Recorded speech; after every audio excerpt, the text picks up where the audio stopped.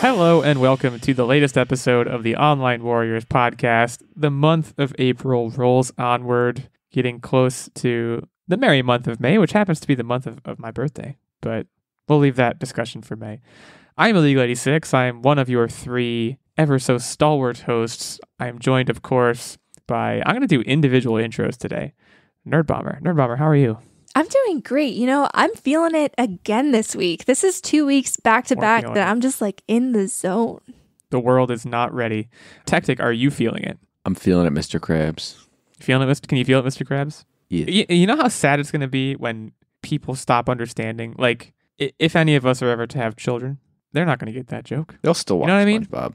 I am going to make my kid watch. You know how when we were kids, like Bugs Bunny had been around for a while. It wasn't mainstream when we grew up, but we still know, hey, what's up, Zack? You know, I feel like it's going to be one of those things.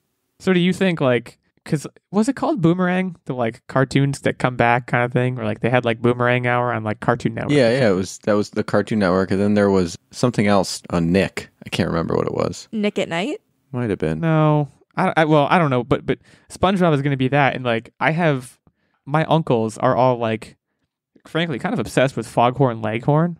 They would gather us kids around the television and like watch this. We'd watch like Foghorn Leghorn, and it's like Looney Tunes. They're like skits. They're like little 10-minute, but most kind of things. I don't like SpongeBob is actually, but I remember thinking this isn't that funny, and they're like what? They're like dying laughing. That's going to be me, and that's going to be all of us in probably not that long, you know, and not to like start this episode off with a note of like sobering mortality, but we're all aging. My birthday's coming up in May. It's going to be a merry occasion. I'm going to get another year older. It's going to be May. How many 90s references can I pack into this opener? But that's another thing that when you're going to say that, and you know what, it might not even be a kid, a kid that you have. It might be like, you'll be at work one day and you'll make that joke, and some Gen Zer or Zoomer or whatever they're calling him is going to stare at you and be like, what are you talking about? Everybody knows it though, because it's a meme. Like, memes live on. So you think memes are transcendent? You think memes they last are forever? I could get behind that. I hope that's true. I love a good meme. We're not going to talk about memes today. We're not going to talk about SpongeBob today, although that would be a great episode.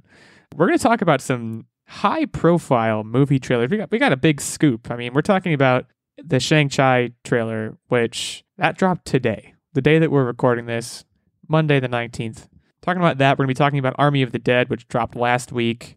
And then we're also going to be talking about some game development news from Amazon. You wouldn't really think of Amazon as a game developer, but there's some news coming out from them that we're going to talk about. I want to start with, I know Shang-Chi is the bigger deal, but I want to start with Army of the Dead because we're going to go chronological. And the Army of the Dead trailer came out last week. Now, Army of the Dead, of course, this is Zack Snyder's next thing, basically, for those Zack Snyder fanboys out there, of which I'm sure there are many.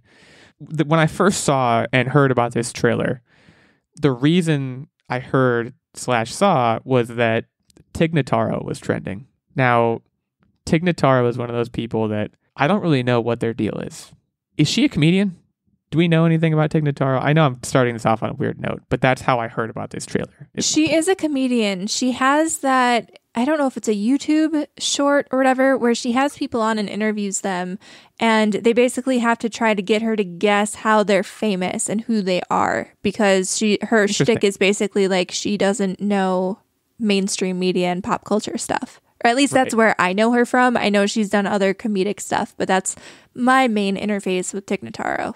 Well, it's interesting because she's in the trailer for all of, 2 seconds, but she looks badass. And that's the point is like, wow, Tig Notaro looks badass. And so suddenly she was trending on Twitter. But you go and watch this whole trailer.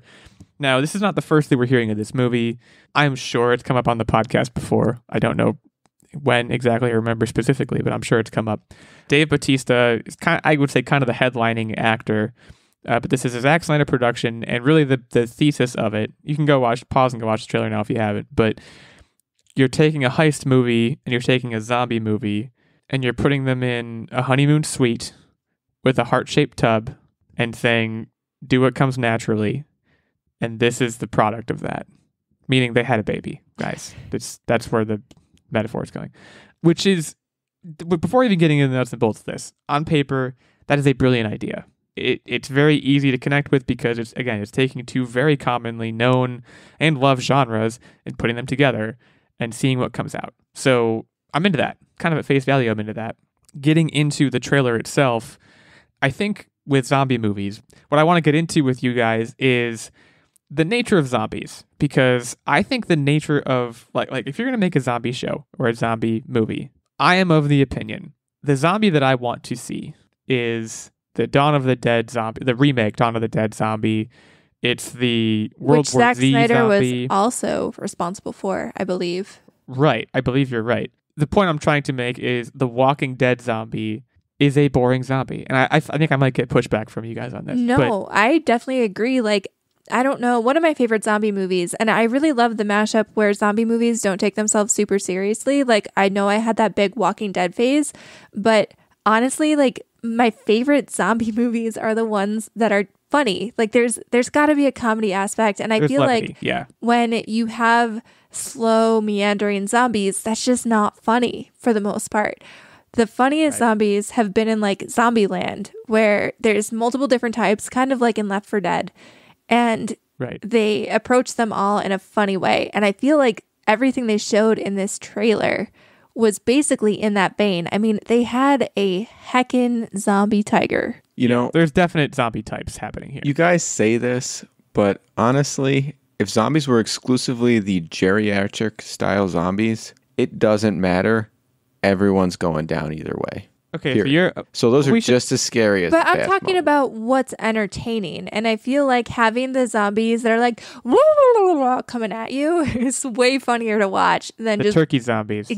Exactly. That sounded like a turkey to me. In my opinion, it doesn't matter what type of zombie it is. You can have an entertaining movie. But that said, the point at which you're introducing the zombies is really what makes it the most interesting.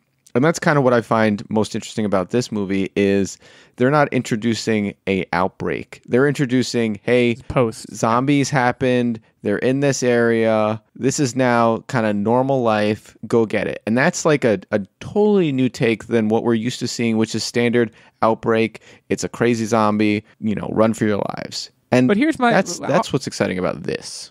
But I want to poke a hole in that. Well, first of all, I want to push back on, I think if every zombie that existed kind of shambled around, I don't think we'd be screwed. That's a different topic. We don't have to dwell on that. But I want to, the idea here is that I think it's Las Vegas has been cordoned off. Like, it was a site of a zombie outbreak. Maybe other major cities were as well. But this is at least one site of a major zombie outbreak that has been in some way cordoned off. And the zombies are still in there. My question is, if you are the U.S. government, assuming that it still exists in this fictional universe, aren't you just going to carpet bomb the crap out of that? Like, you don't want to just leave 1 million zombies in like a chain link fence. You don't know what situation. The state of the government is, though. It could just be small sub-colonies of people at this point. But still, you would think there would be some kind of small colony with global access effort. To carpet bombs. I don't know. Well, I'm more like a global effort to like, okay, we have these kind of patches where like we put up big concrete walls or put chain link fence, whatever.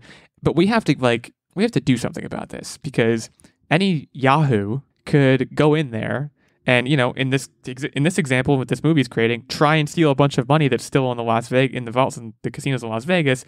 And then if they get bit and they get out, then we have a whole nother outbreak on our hands. It seems like it's a major, if you're the CDC, you want to nip that in the butt. Fun fact about Vegas, it's filled with tunnels. Well, sure. And we actually see a little bit of that in the trailer. I mean, I watched Ocean's 11. I know what the deal is. There's all kinds of underground vaults and everything. But to be clear, I can get past that quote unquote hole in the premise, right? This is the kind of movie that Nerdbomber, you were saying this before, like the best kind of zombie movie, and also I think the best kind of heist movie, you're encouraged to kind of check your fact-checking part of your brain at the door when you go into the theater, right? And this is a proverbial theater, who knows, COVID, whatever. But when you have a heist movie and a zombie movie combined, that like sense is even more elevated, where this is going to be a ridiculous movie, right? Like, it's not looking to be taken seriously, I don't think. And I think that's to its credit.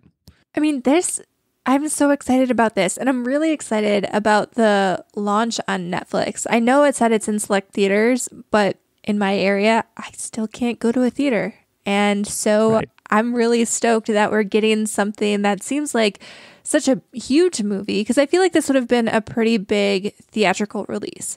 And we're getting it on Netflix. And I feel like we'll miss something by not being in the theater for this, because you will, even if you have a good surround sound system, you miss the big atmospheric giant mega screen with rumble seats, basically. No doubt. But I'm super excited for this, because I feel like I've been in a movie hole where there hasn't really been a lot of good movies coming out. Like, I know we had Godzilla vs. Kong, and next weekend we have Mortal Kombat, but I feel like in normal times you have like 5 movies releasing every other week, and we haven't had that. It's been a drip dry, and this looks like so much fun, and we haven't really had a good zombie movie in a while. Like, what was the last good zombie movie? I think Zombieland 2 did come out. Zombieland 2. But that's what I was going to say. Other than that, what have we had?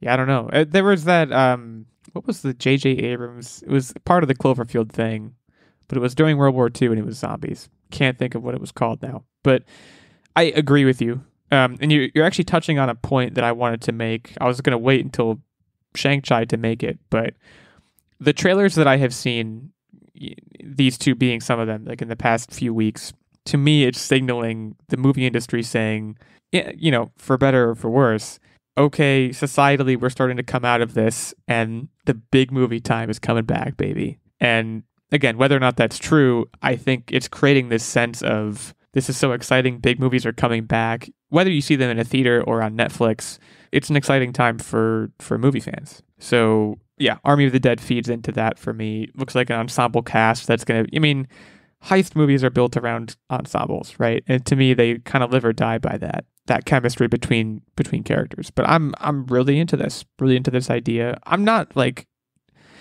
Zack Snyder and me have a complicated relationship, because 300's fine. I like Watchmen a lot, big Watchmen fan. But like, outside of that, I could take him or leave him. So maybe after this, I will take him. What's curious is that obviously, like, the film style is very still dark. Like, you kind of have that dark and grainy feel where it's a little less saturated. Like, the colors aren't saturated very much. You can just see that in the trailer. And that's kind of Zack Snyder's stylistic trademark, if you will. But one of the other things that Zack Snyder is known for, I would say, is a lot of just very dark, kind of serious, brooding movies. And this seems more fun. And I like it. Like, I feel like I said, the Snyder Cut, I was actually surprised to have liked it as much as I did. And the 300 was a very okay movie. Like, I wasn't like blown out of the water by the 300, but I didn't hate it. Like, I thought it was entertaining enough. But I feel like having that juxtaposition of dark, grainy film style with a fun, kind of colorful shoot 'em up is super cool. I like it. I think I watched 300 thinking like, oh man, it'd be funny as if I watched 300. But then I like kind of found myself, okay, this is like pretty good. I think I thought it was going to be a joke and it wasn't. I don't know why I thought it was going to be a joke. I think it's like a decently well-regarded movie, but I think it just seemed like it wasn't going to be my kind of movie, and to a large extent it was, but it still got through to me. And like you said, this is like, it's coming across as much more jovial. Like, to me, this looks like more of a James Gunn project than a Zack Snyder project, or at least premise-wise it does. Or like, Steven Soderbergh, who did the Ocean's movies, but also did Logan Lucky, which, if you haven't seen Logan Lucky, it's like Ocean's, it's like they redid Ocean's, but everybody's a redneck. And it's great.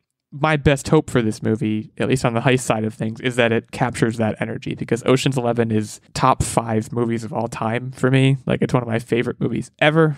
It's going to be interesting to see how a heist movie can be pulled off in the context of zombies, because, and then, there might be some element of like, this Las Vegas bubble of zombies probably has some kind of security they're going to have to thwart, right? But usually the premise of a heist movie is not, we have to avoid zombies. It's, we have to fool people, and it's a caper.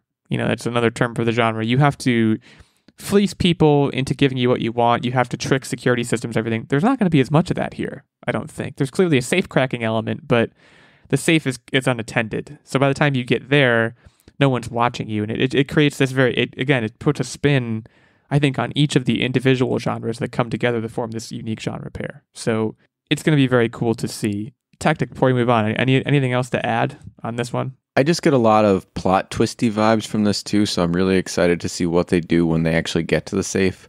I'll bet you it's going to be something very unexpected in that safe. It's the vibe I'm getting. I thought you were going for like one of them's a turncoat kind of situation. There's gonna be some double crossing, which again is a little bit. It's certainly not really characteristic of the Ocean's movies, but it's characteristic of a lot of heist movies. So yeah, that'll be something to see. I do want to give a quick shout out to Garrett Dillahunt is also in this, and they showed him for maybe like 30 seconds. I feel like he is a very underrated actor who can be super funny. He's been in a lot of different stuff and has had a range of like. He's been in Deadwood, but he was also in The Mindy Project and Raising Hope, which is where I know him best from. And I feel like he could be really funny. And I feel like this is an awesome role for him. I don't know if either of you are familiar with him, but... You might as well have made the name up. Sorry, man. Haven't seen any of your stuff. But well, now you will. So yeah, May 14th, 2021 is when this drops.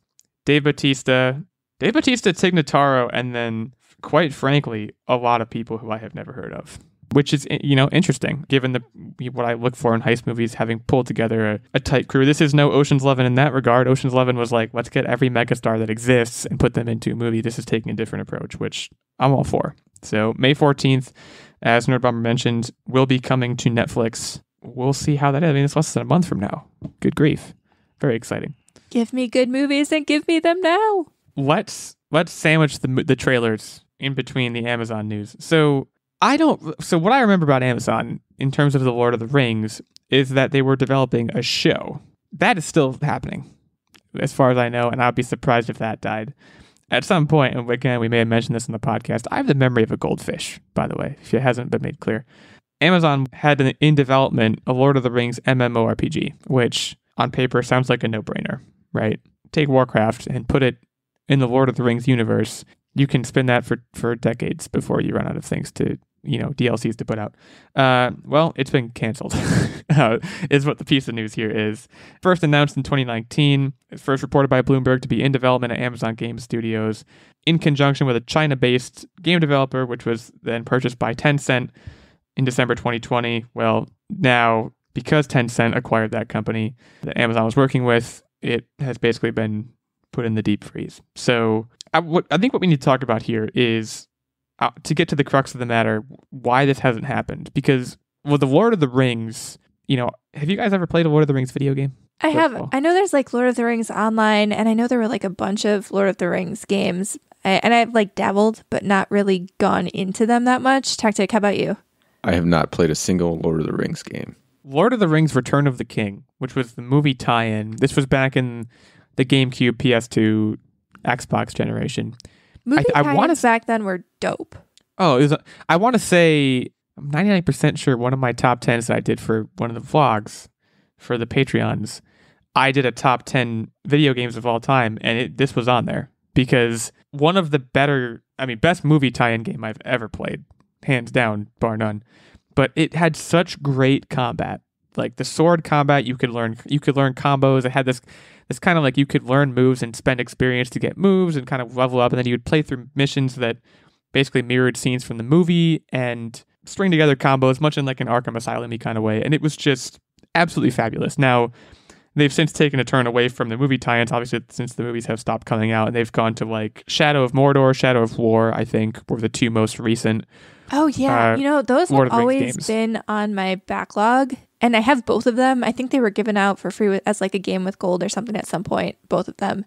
But like those are supposed to be really good. They're supposed to be good. I don't know the deal with them. But, right now in the hopper too, we also have a Gollum video game, which I can't remember who is doing that or when that's coming, but I know that's in the hopper. I played actually another really, really good game. And it was not a movie tie-in, but it was in the GameCube generation. Actually, it might have been before the movies came out or around the time they did. Certainly before the Hobbit movies came out, there was a Hobbit game on the GameCube. Oh, I remember that. I did play that on PlayStation. And that was actually phenomenal as well. It was like a cute 3D platformer. I remember there were like a lot of giant mushrooms and like walking through the forest. That was much more of like like almost harkening back to like the Banjo-Kazooie kind of things. But it was super, super, like, the point I'm trying to make is this should be happening. And whether or not it's an MMORPG, I'm surprised to see so few Lord of the Rings games go out. And maybe it's because the Tolkien estate is stingy with its IP, but I'm not sure that that's what it is either. I think it might just be that for some reason that I'm not seeing, it's hard. But well, I mean, honestly, if you're the Lord of the Rings IP estate holders right now, you do, like, you had this game coming out before the Tencent acquisition and whatever went wrong there. You had, I mean, I think the Lord of the Rings Online is still technically active. And then you do have that Gollum video game out there. Plus you had Shadow of Mordor. So, I mean, you have all these games coming out. So that leads me to wonder, like, this is such a big IP, and especially on the heels of Shadow of Mordor being such a big game, and like it won a ton of awards. If you have this IP and you're developing a game, and they've been developing this game, I think it revealed in 2018, 2019, something like that. What was Tencent asking when they acquired that studio that Amazon was working with that would make Amazon be like, you know what? Screw this. We're out. Like, we've been working on this game for like 3-4 years, but we're done. That's a really good question. Like, what were they asking? I want to know. But even and there's another game we haven't mentioned, by the way, which is Battle for Middle Earth, which I think that's more of like an RTS situation. Mm-hmm.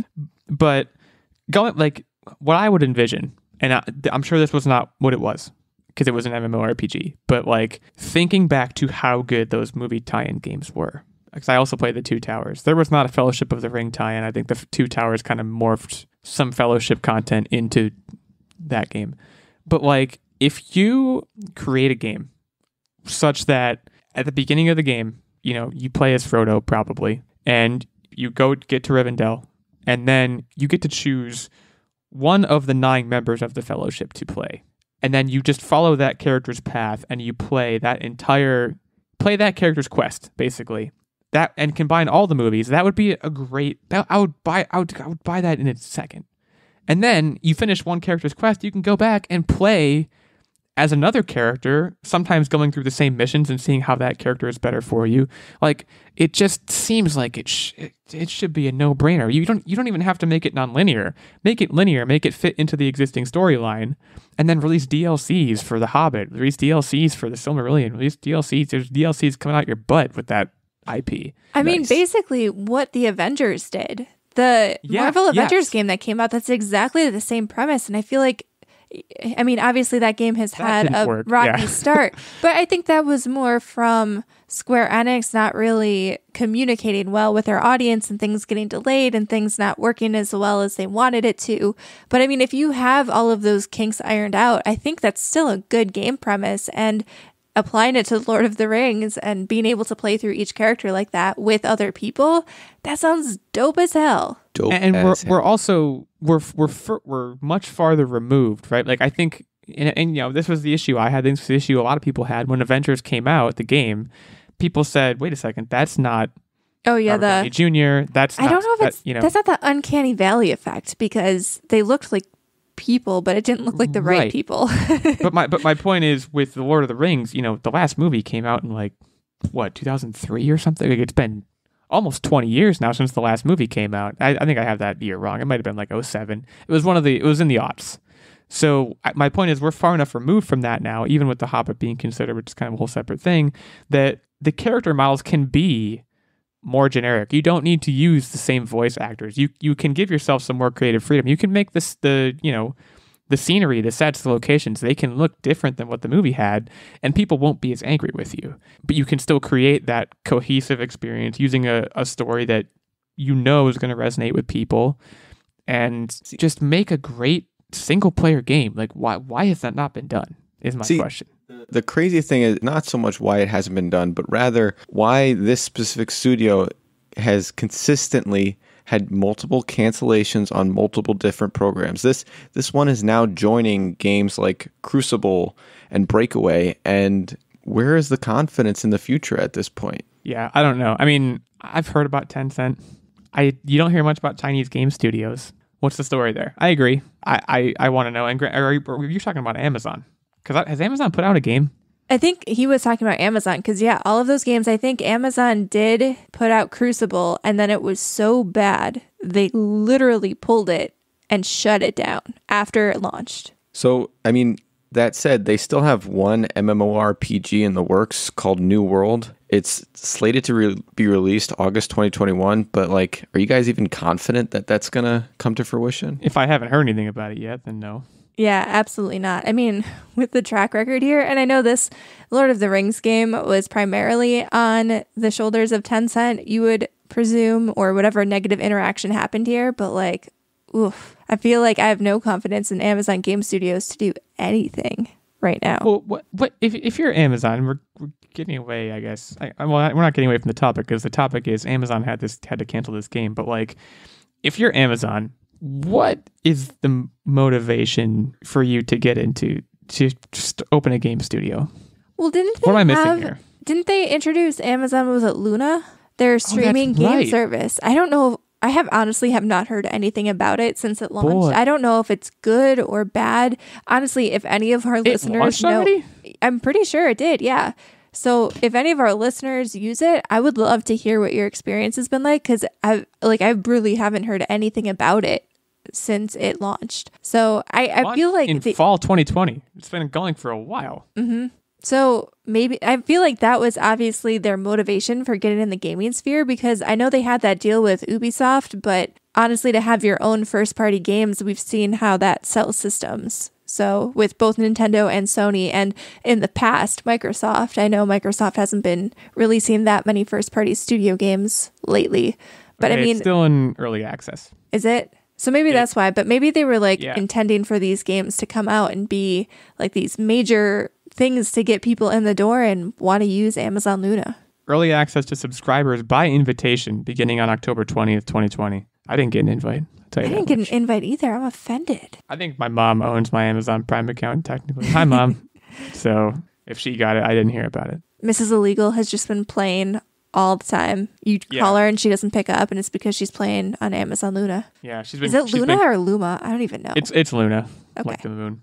She's been cranking through all the Ubisoft games, or Ubisoft, however you want to pronounce it. Yeah, that's a good point. I had forgotten about Luna. I guess they're keeping it a secret. We when did we talk about it? It had to be last year sometime, of course. But was that an E3 thing that they like? It might have just been an Amazon event that they announced it or something. Yeah, I think there was an Amazon event where they introduced, remember that Amazon drone thing, the home drone? Yeah, is that still going on? Still a big fan of that. Probably still going on. This year, it feels like a weird time warp, because I know fall technically wasn't that long ago, but it feels like we talked about that years ago. I suggest we do the time warp again. If you Google Amazon drone, you just get Prime Air, which... No one? It's not the same thing. Not a single lull? Okay. I didn't see, I know the song, but I didn't watch, what's the movie that song's in? Rocky Horror Picture Show. What happened? Yeah, but I guess the drone must have been called something, because when I Google Amazon drone, nothing happens. Yeah, the MMORPG has been canceled. Lord of the Rings fans shed a tear. This is the Twitter call out. At OW Illeagle 86, at Online Warriors 1, at OW Techtic, at OW Nerdbomber. I beseech you, tell me why the game that I described has not yet happened. Why? Because what the heck? I legitimately want to know what I'm missing here. But yeah, pour one out for Amazon Game Studios. We are going to talk about Shang-Chi when we come back, but first we're going to take a short break, shout out a sponsor. Before we do that, I would be remiss if I did not shout out our fantastic Patreon producers, Mr. Ben Checkness, Mr. Stephen Keller. Take a bow. We're here because of you. We continue to be here because of you. We continue to be here because of all of our Patreon support. Ben and Stephen, though, are our loyal knights, our Patreon producers. As a result of their support, they get access to the monthly secret segment and vlog, of course, but they also get input into our weekly game segment, and they get this producer shout out, as well as guest segments on occasion. We also have a Squire level of support, which gets you access to the monthly secret segment and vlog, and a page level, which gets you access to the monthly secret segment. So if you like listening to the show, if you've enjoyed our banter or lack thereof, or if you've enjoyed any part of it and want to give back, want to help us keep this thing going, keep the lights on, you can head over to patreon.com/onlinewarriorspodcast for more of the details. Thanks to Ben, thanks to Stephen. We will take a short break now to shout out some other sponsors, and we'll be right back.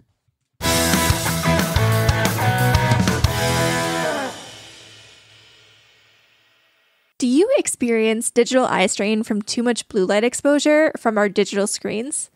Baxter Blue glasses are not your average frames. These blue light lenses filter 80% of the highest energy blue light, eliminating 99% of glare. The past year, we have all been glued to our devices more than ever. After working remotely, binging endless hours of Netflix, tending to my super dope Animal Crossing island, and scrolling through Twitter endlessly, my screen time is through the roof. Our exposure to digital light has soared, and our eyes and our sleep are suffering as a result. Baxter Blue is also a force for good. They provide a pair of reading glasses for someone in need for every pair sold. This is eyewear built for our digital age, and Baxter Blue is giving our listeners 10% off your next purchase of blue light, sleep, or kids glasses. Click the link in our show notes for your exclusive discount. This is the sign you have been waiting for to invest in blue light glasses. We know you will love your Baxters, and we know that you'll feel the difference. Thanks again for sponsoring this week's episode, and now, back to the show.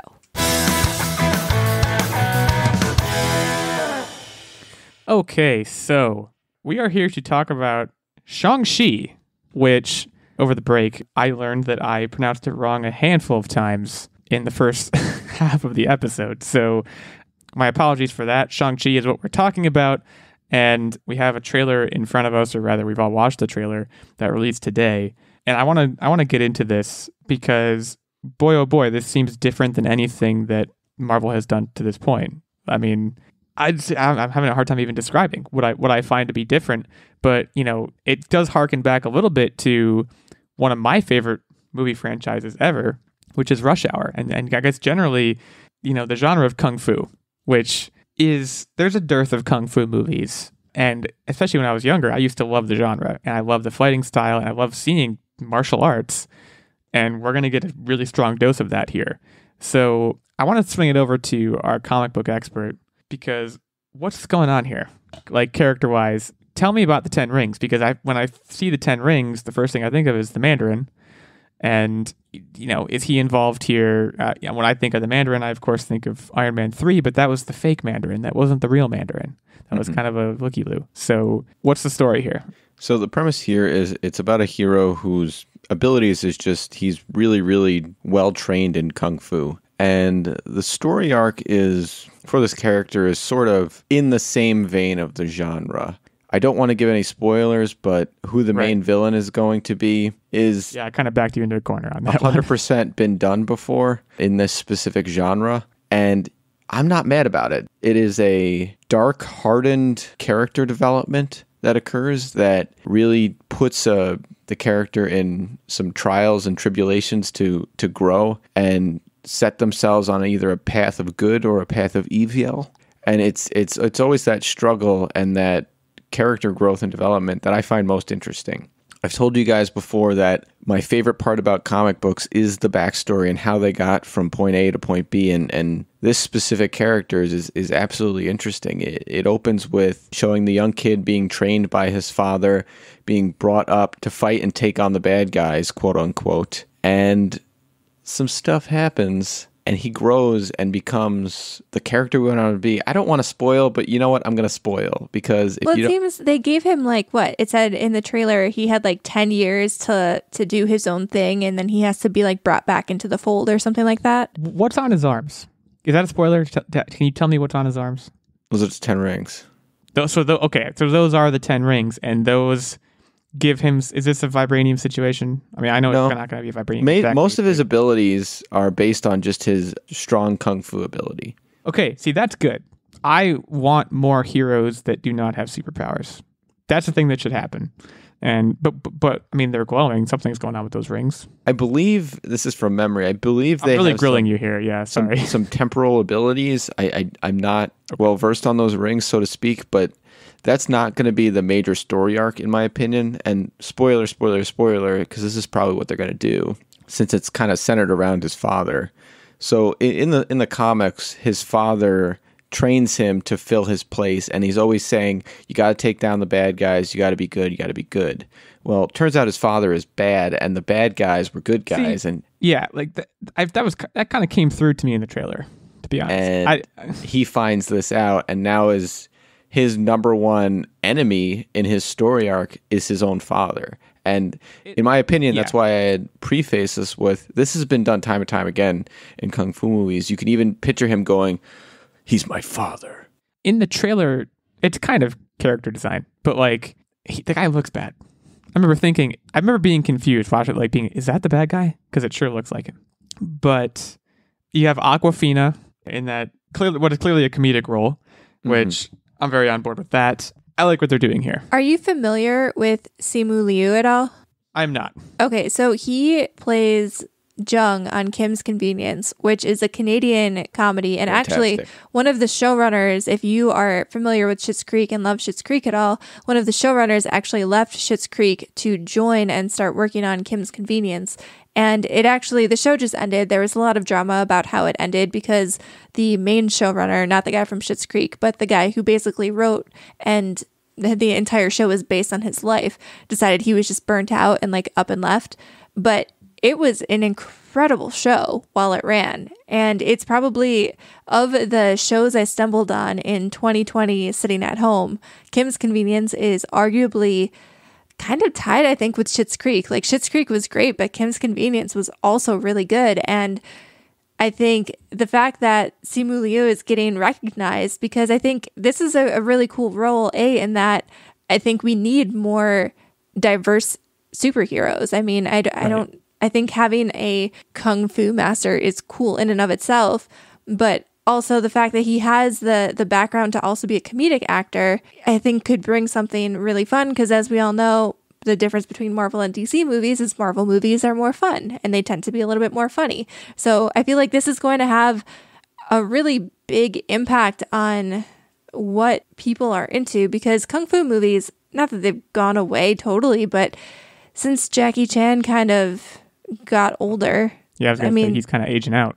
There hasn't really been a kung fu star, so to speak. Right. And I think hurling the giant budget of Marvel behind a fun kung fu movie. Plus, he's ripped. I mean, the dude's ripped. Oh, yeah. Like, I feel like this is a really great chance for a really great actor to get a lot of exposure and potentially have a tentpole in the entertainment industry for a long time to come. And I think it's cool.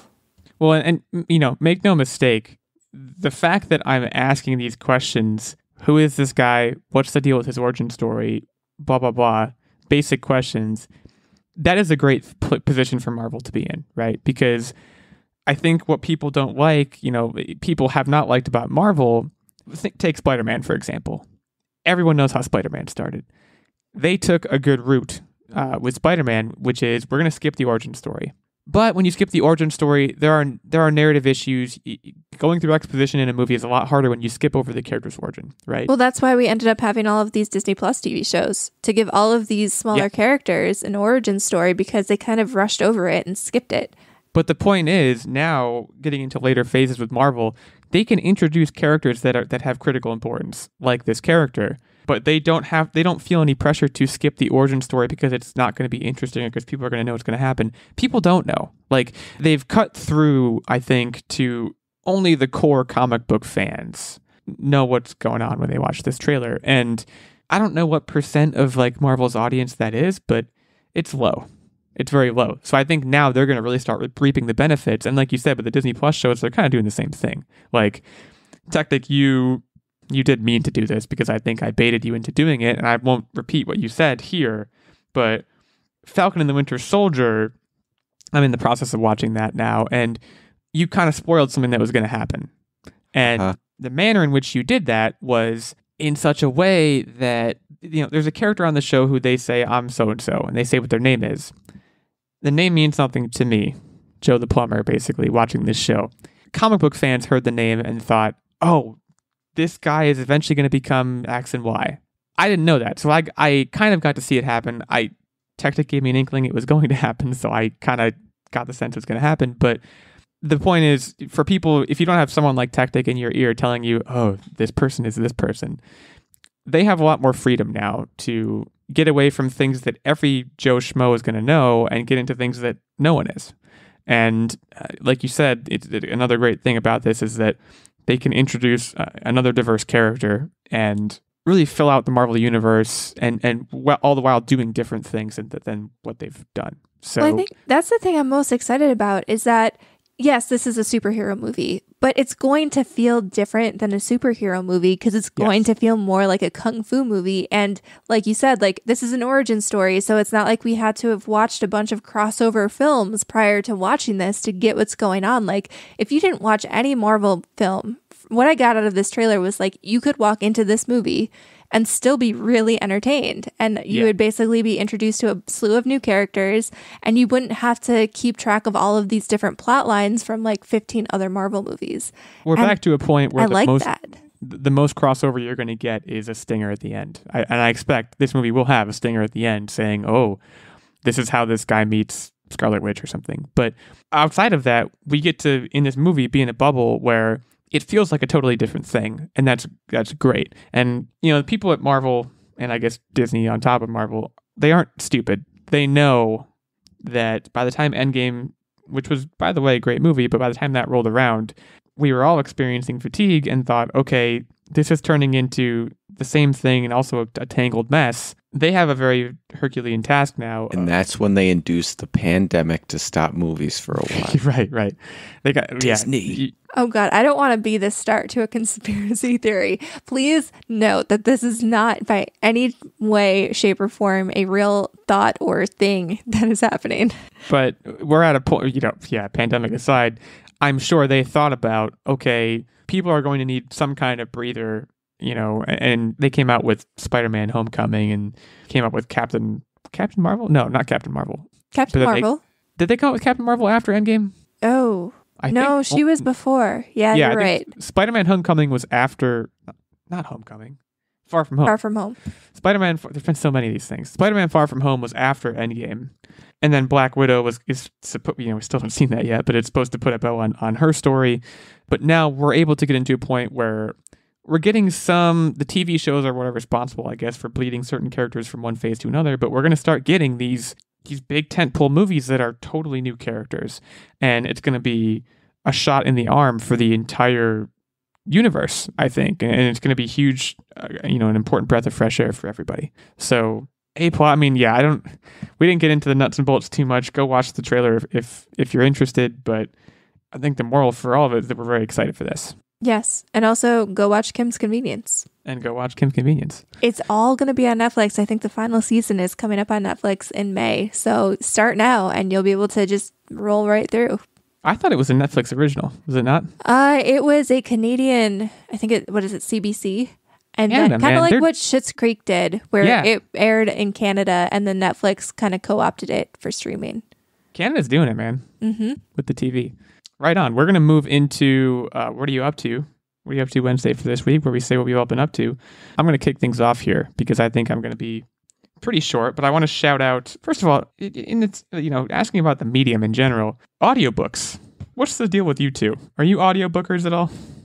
I struggle with audiobooks. I have to be in the right frame of mind. So there are certain times of days and certain activities where I can listen to a podcast or an audiobook. And that's working out is one of those times where I can listen to people talking. But if I'm doing any kind of detail oriented work, if I'm doing anything with numbers or something like that, I can't. I need music. I need passive listening. Yeah, I'm the same way. It's at the point now for me where I actually can't even listen to music with words when I'm working because the words distract me. So I hear you. Techtic, audiobooks, yay, nay? I would audiobook exclusively for road trips. Yeah, that's when I typically do it too. So I just listened to an audiobook. So I mentioned that I was reading Tipping Point by Malcolm Gladwell. That was in actual book form. Finished that. Fantastic read. Strongly recommend it to anyone who is into pop psychology kind of stuff. But I also picked up the audiobook of Blink, which is another one of his popular books. And I actually rented this from the library. Most libraries now, guys, you can rent audiobooks for free $3.99 online without leaving the comfort of your home. Strongly recommend doing that. Nerdbomber, I know you're a big ebook and not audiobook, but you're a big ebook from the library person, if I remember correctly. Oh, yeah. I think libraries, I feel like most people don't know that. Libraries are severely underutilized. Like you said, you can get basically any ebook that you want. Didn't have to leave the house. Yeah. It was fantastic. And even I have a local county sort of library, but then there's a bunch of libraries within my state that I just have to be a state resident and I can access their libraries. It's so great. 10 out of 10 recommend. Not to derail for the library train. No, you didn't. I was looking for that kind of reinforcement of my PSA. So what Malcolm Gladwell released these 2 books, which I finished Blink already, by the way. I would term it pop psychology, meaning it's Malcolm Gladwell was and I think still is a writer for the New Yorker, and his kind of general shtick is he takes scientific studies, typically in terms of like psychology, sociology, social sciences, and he takes certain conclusions from those sorts of journal articles and things and tries to draw larger conclusions from them while also putting it into a book form that me, Joe Idiot, going to go pick up and read and learn something. And they're both of them fascinating books. I'll talk more about Blink now because it's the one I just finished, but the basic idea of Blink, and I think the subtitle of Blink is The Power of Thinking Without Really Thinking. And it has to do with this idea that we all have what's called an adaptive unconscious, either adaptive subconscious, one of the two. And basically it amounts to the ability of human beings to make snap judgments, and when and to what extent we should trust those snap judgments and when we shouldn't. And it's also, one of the main thrusts of his kind of argument that he lays out through all these studies that have been done is, as a society, we overvalue, take the time, think about things, make pros and cons lists, blah, blah, blah, really do due diligence when making decisions. But there are some times when that doesn't benefit us as much as doing what he calls thin slicing, which is making decisions based on very small amounts of information. And there are, again, mountains of studies that basically say in certain situations, that's the best thing for you to do. And it's a fascinating read. It's, of course, nonfiction if you haven't picked up on that already. Honestly, I really like that because I feel like I get into this scenario sometimes when I get too much information and then I'm in analysis paralysis is what I like to call it, because I have too much information and then I can't make a decision. There's a whole section of the book about, I think he actually uses the term analysis paralysis, and he actually frames it in the context of these big war games that took place within the U.S. government. There were basically these large training exercises back in the early 2000s before we got involved in the wars in the Middle East. And the basic takeaway from the war games was analysis paralysis is really bad, and it took them like billions of dollars to learn that.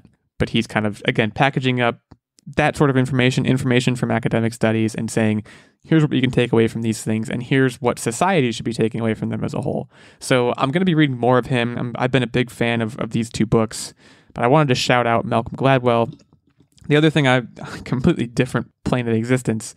One show that I just got back into, and I'm sure I talked about this last year because it was one of the many reality show phenomenon that I got hooked into during the pandemic. The Circle is back for season 2. Are you guys watching? How is it? I haven't started it yet, but I want to. But I know Techtic will judge me so hard. We just watched the first episode, and then The Circle does this annoying thing. I have to call them out. They do this annoying thing where it's a reality show that ends on cliffhangers, which is the dumbest. It's so dumb. They all kind of do that, though. Not Survivor doesn't do that. Well, most of them Amazing Race doesn't do that. I could name many more that don't do that. Big Brother doesn't do that, I don't think. I think it's just the Netflix ones, because the Netflix ones know that you're just going to, not hit the button to stop. So they're like, yeah, they're giving you that little extra push. But so we watched the first episode, and then we watched the beginning of the second one, because they always clean the cliffhanger up in like the first 5 minutes. So we just watched the first 5 minutes of that episode. But, it's the same thing. But you know what? It was good the first time. It's like you said, there's a guilt factor. You're lame. I'm still waiting for Love is Blind season 2. That was my biggest guilty pleasure. Because I was just like, this is insane. Was I the one who was like, you need to watch this? Or were you the one who was like, I need to watch this? I can't remember. One of us was like, this is, I think it was me. I think so. I think my girlfriend at the time. Yeah, feel free to take credit. It had nothing to do with us sitting in the doctor's appointment and being like, what is happening here? That's how it really started. I started it, and then y'all just forgot about me bringing it up. Is that really what happened? Yeah, that's what happened. But you won't remember about it because you're going to say you forgot. No, I was sick, and then he made fun of me because then the next day I was just lying on the couch being typical sick and just binging it. And he was like, why are you still watching this? You could watch it. I was going to say, I remember, the one thing I do remember vividly, you watched it in one day. Oh, yeah. But at the time, I swear. It. I think at the time, I'm trying to remember. No, yeah, because I think you watched it before me, because I remember I started it and now we're getting into the weeds, but I was like, I like Carlton a lot. And you were like, keep watching because you had already seen all of it with him. Man, Love is Blind. I mean, that's not even what I'm talking about, but that show is also. Is Love is Blind the... Oh, no, I'm thinking 90 Day Fiancé. That's what I'm thinking. That's the crazy show. All your shows that you guys are talking about is dumb. 90 Day Fiancé is where it's at. Well, I mean, Love is Blind was basically 90 Day Fiancé, but even in, crazier. 2 days. No, that was like The Bachelor meets 90 Day Fiancé, and it was all scripted. 90 Day It wasn't Fiancé, scripted, though. Some of those people are still married. But all those people are like, typical good-looking people, and screw that nonsense. Oh, they're farmed by talent scouts, probably. I want full-on mouth breather and person that does not speak a lick of English to get married in under 90 days. That's what I want to watch. That's the train wreck that I am here for. In this household, we did a little bit of 90 Day Fiancé, too. That's a different animal. Your description of it is not inaccurate. I will say that much. Love is Blind, though. That was... And then there was the other one, and I don't think I ever talked about this on the show, but I'll talk about it now. Netflix kind of... I don't want to say they jumped the shark, but they came out with Love is Blind. Not Love Island. They came out with Love is Blind and then The Circle, and then they were like, we're going to get as horny as possible. And they came out with that show, Too Hot to Handle, which was literally... that's what it was called. But it was basically Love Island. They literally put a bunch of boobs on an island and were like, don't have sex and we'll give you money. And guess what? Everyone had sex. Spoiler alert. Everyone on that show had sex. I think. We watched one episode and we literally were like, it's too much for us to even watch. And we didn't watch the rest. But a friend of mine told me, they were like, yeah, everybody, all sorts of sex stuff happened. Did the dirty. Was one guy like hoping he's going to hold out or something like that? I didn't watch it. But I mean, at the beginning, I know everyone's like, yeah, everyone's hot, but whatever. And then, they all did it. The Circle's not like that, though. Circle's at least a little bit less horny. Go watch The Circle.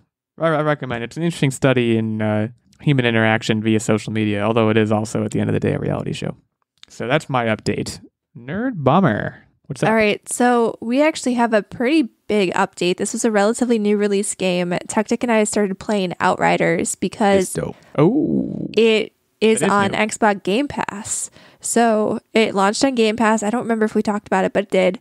And so we started playing it, and we're having a lot of fun with it. I would say that the play style would probably be akin to Destiny meets Gears of War, because it's got the third-person cover shooter style of Gears of War. And I think People Can Fly worked on one of the Gears of War titles, potentially. But like the loot and the skill tree and all those type of game mechanics are straight from Destiny. Yeah, like which I liked. Each character class that you can play as has different abilities that remind me very heavily of what you had in Destiny, like superpower kind of deals. Right. And depending on which class you chose, you have different abilities. And so I picked the Devastator class, which is more of like a tank kind of character, because that's what I always play. That's what I do. I get in people's face. And I picked the Trickster, which is more of like a quick assassin. Right. Deception type dude, like the hunter in Destiny. Yep, and that's what I went for in Destiny initially. Actually, I went back and did the Warlock, but that's a story for another day. And I will say, I know you really liked Destiny Illeagle, and so I would into say that for a while. One of my biggest knocks on Destiny was that it was very difficult to get into the story, because at least in the original iteration of Destiny, before they started patching it and stuff, the story wasn't very fleshed out. They kept sending you to go like on the internet to look up stuff about the story and to learn about the lore. And that's not my thing. Like when I'm playing a game, tell me the story. I don't want to have to then go after I'm done playing and take like 2 hours to read up everything. Yeah, I don't want to do that.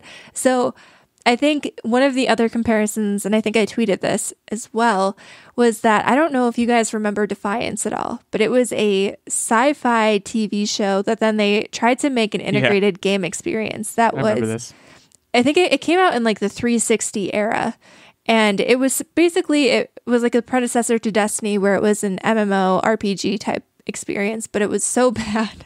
And the TV show also died, but the general plot of it was that they were on this planet and big bad creature alien things were plaguing humanity, and you had to go take them out, and it was another looter shooter type thing.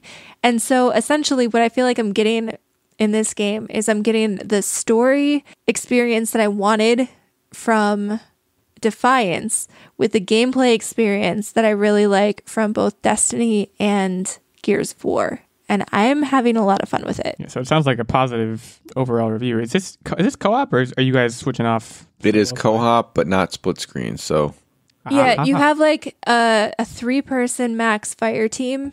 So there's not even like the multiplayer aspects that you got with Destiny that I never really got into. You don't have any of that. Do you have an Xbox yet? No, so there's no online, really. There's no like, you get there's like no like matches and stuff. Yeah, it's not player versus player at all. It's all player versus enemy, which is what I like, because I don't have the patience to get good. Oh, I see. I think the part of Destiny that I liked the most was the PvP stuff. Really? Yeah, which I know I'm the outlier there. I think most people played the PvE, going on the raids and stuff. That wasn't me. I was just trying to kill people in the game. Yeah. But yeah, I would say this was, I think Ben also talked about it when he was on our show, because he had played the demo and said that it was super great, which was part of the reason we wanted to try it. And I will say I am very, very happy with it, because there hasn't been a game like this in a while. I think the last time we played something like this was probably Gears 5, where like it had a pretty decent story and it was not like a public game. It was just, a little private fire team, and you get to go have fun and kill bad guys. So yeah, I was actually just thinking I need another shooter experience. I mean, if you wait another like month, you get Mass Effect. We got to talk about that. We'll do that offline. But $60, I was hoping wasn't going to happen, and it's happening. I mean, someone's birthday is coming up. I'm just saying. It's mine for the listeners who weren't sure. Okay, yeah, duly noted. Tactic, anything to add on the Outriders thing? Nerdbomber, I don't know if you were done either. Sounds like you said you had a big update. Well, the Outriders was the majority of my update, but in addition to that, we've also been catching up on Invincible, as well as we watched a semi-depressing movie starring Ted Mosby from How I Met Your Mother. Josh Radnor is the actor. And I forgot what the name of the movie was. Social People, I believe. Yeah, it was a movie called Social People, and it's basically about a guy's marriage falling apart and him just starting off of what might be an affair, and then they just fall for each other. So weirdly... Whoa, spoiler. I mean, it's obvious in the trailer. It's not a spoiler. Social animals. Social animals. Thank you. I tried to Google social people and it wasn't working. It's one of those movies where they show the entire plot and all of the funny moments in the movie in the trailer. So then when you watch the movie, you're like, oh, all right, I saw everything coming. It was one of those, how like Garden State is one of those movies that's like, it's not a feel good, but it's not a feel bad. It's just like a feel. It's just a feel. Yeah. It was one of those type of movies. And weirdly, like, I like that kind of stuff. I feel like Techtic always thinks it's a little bit of a bummer because we watch, right now, they're typically like the indie movies, and there's not a lot of new movies coming out. So now we're like really delving in the indie bucket, and that's what's left. Garden State is really good, by the way. I love Garden State. Big fan of Garden State. Fortune Feimster's in this movie too. Mm-hmm. There's a lot of people. Also the chick from Handmaid's Tale, whose name I'm not remembering, and the other person from Mr. Robot. Is it Mr. Robot? Yes. From Handmaid's Tale. Mm-hmm. Elizabeth Moss is in this movie? No. One of the other characters, her best friend. Gotcha. Well, interesting. 38% on Rotten Tomatoes. Not very good. 37 Metascore. So yeah, like I said, it was just one of those like indie just feel movies. You didn't feel good, you didn't feel bad. I saw Ted Mosby and I wanted to watch. You just felt something. So if you want to feel something, go watch Social Animals. Not Social People, Social Animals. My bad. There you have it. Does that mean it's quiz time? It is quiz time, and I am the quiz master because I won last week. Whoop whoop. Boo. So this week we have Ryan Reynolds themed trivia. Oh boy, I feel like I'm up against the wall here. I think Techtic's a big Ryan Reynolds guy. You're not a big Ryan Reynolds guy? I am, but not to the extent that Techtic is. I kid you not. So my roommate and I, my freshman year of college, we actually had like, I don't know why we didn't just buy a poster, but we literally did like a printout of Ryan Reynolds shirtless, and he had a little Santa hat, and that was like on our ceiling freshman year. We were strange. I don't know why. Sophomore year, it became me. Big printout Santa. But it wasn't a printout. It was actually you. They taped you to their ceiling for an entire year. That's why he didn't do well in school that year. I don't know what to tell you. So anyway, That was a fun little diversion, but we do legitimately have Ryan Reynolds trivia. This will again be Price is Right style. I have 5 questions and a tiebreaker. Don't make me use it. So let's get right into it. Techtic, let's collude to make her use it. Deal? Deal. All right. So Ryan Reynolds played Hannibal King in Blade Trinity back in 2004 and had to pack on the muscle for that role. How much muscle did he gain specifically for Blade Trinity in pounds? And we'll start this off. Techtic will go first. I'm going to say 35 pounds. That's too much. I think he's always stayed lean. I'm going to go with a nice 20. So Illeagle gets this one. He gained 25 pounds of muscle. And he actually, I think if you Google it, there's a whole workout and diet regimen about how he was able to gain that much muscle for the role. It sounds like something that's probably not super sustainable, though. Right. It's like the Kumail Nanjiani, who was like, he posted that picture of him ripped and was like, never do this. Yep. Okay, I'm on the board. Recently saw a picture of him. He has somehow gotten even more ripped, if you will believe it. Really? Yeah, the guy is super swole. Wait, Kumail or Ryan? Kumail. Oh, wow. Way to go, Kumail. There's hope for all of us. So the next question. Before Ryan Reynolds appeared on the big screen, he had some television roles, including Hillside when he was just a teenager, and a 30-minute, in my opinion, criminally underrated comedy, Two Guys, Place. a Girl, and a Pizza Place. How many episodes of Two Guys, a Girl, and a Pizza Place ran on air? Boy, it's not many. I'm going to say 24 because that would be a whole season of regular television, but my guess is it had a short first season, then came back for a second season that died before it finished. I'm going to say 24. I'm going to say 13. All right, you guys definitely undersold it. It actually ran for 4 seasons. It did have a shortened first season, but it did get through 4 seasons. So there were 81 episodes, but that means Illeagle gets the point. I'm getting spanked. Oh, what I'm this is status about. quo for this season. Spanking. Right now, the spanking score is 2-0. We need to get a spank sound effect. That'd be good. That'd be useful for a lot of situations. Instead of just the sweep. Yeah, I might swap that out. That's a good suggestion. I forgot about the sweep. But yeah. We haven't needed the sweep. Who are we kidding? The spank's going to be better. But yeah, let's keep the party rolling.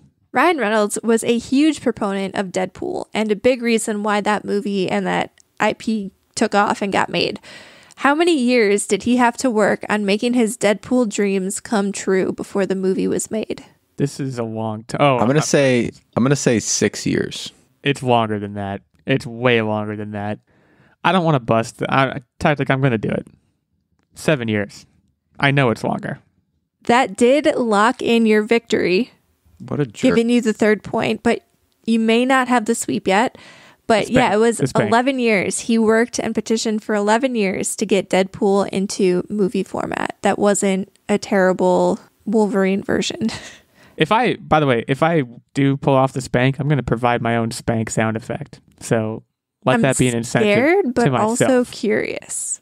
Let's find Moving out. on. Yeah, let's move on to the next question. Ryan Reynolds is a famed Canuck. In what year was he named to Canada's Walk of Fame? This could be any year. Toughest question yet by far. If I go too late, I bust, right? That's the bust rules for years. Yes, sir. 2012. I'm trying to think when he hit it big. Well, the safest guess would be to do the +1, honestly. Do it. I'm going to go +1. The sweep and the spank are dead. He was named to Canada's Walk of Fame in 2014, so Techtic gets a point. You know what? I was really close. I know I didn't get the spank, but... You guys were both really close. Yeah. The score is now 3-1. We have a final question and the tiebreaker, which I guess I can go through. Back in August, Ryan Reynolds sold his gin brand, Aviation Gin, for a pretty penny.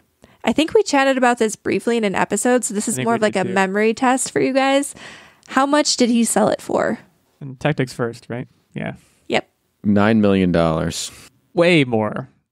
I'm not gonna +1 you. I'm gonna go up to 25 million. It was 610 million. Guys, Yeah. I said a pretty penny, not a dull penny. By the way, I have no concept of penny aesthetic. I have two. I have not one. And look, I'm not like an alcoholic. I have 2 bottles of Aviation in my fridge right now. Is it good? Aviation is very good, guys. Ryan, hey, Ryan. First of all, I know a lot about you. We've just proven that. in quiz form. Second of all, good job on the gin. I would love to be in a Mint Mobile commercial. I'm not asking for it directly, but if you asked me, I would do it. If we ever do a Online Warriors After Dark, we should all just drink aviation gin. We should make aviations because that's a cocktail. We should. And it's a gin cocktail you can make. I did that.